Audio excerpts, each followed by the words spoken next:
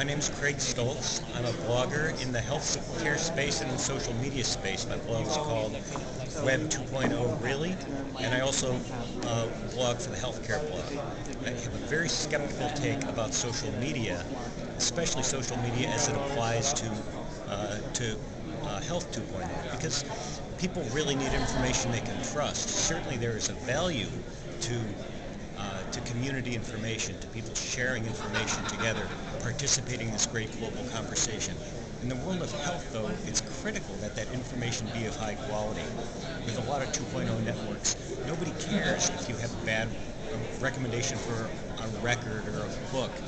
Ratings and recommendations for drugs, for instance, for doctors, that gets very different. So it's this fascinating opportunity in the world of health, but also there's a lot of risk. So that's really what I follow. All right. Thank you so much, Greg.